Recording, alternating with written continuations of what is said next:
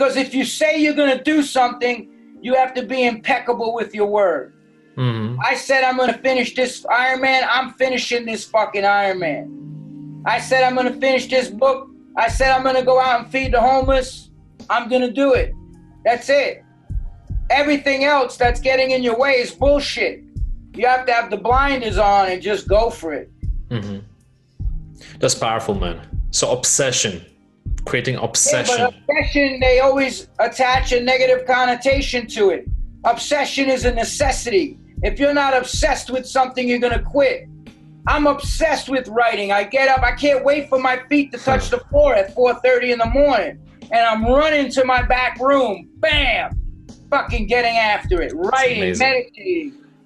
Nobody's making me do it. I don't know what the outcome's going to be, but I love what I do. If you don't love something and you're not obsessed with it, you're going to give it up. That's so why you may as well change right away. A lot of people do one Ironman. There's a saying, one and done. Oh, I did that. I never stopped. I did my first one, second one. I'm on my 13th. Olympic distance triathlons, half Ironmans, marathons.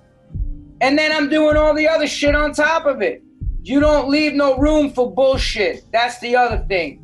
What are you going to fill your mind with? Positivity and positive actions? Or are you going to sit there watching the news and walk around like the world is out of control and it sucks? No, it don't. There's people trying to make you think that that's the scenario. That's the scenario they're creating. It's how we see things in life. That's what matters.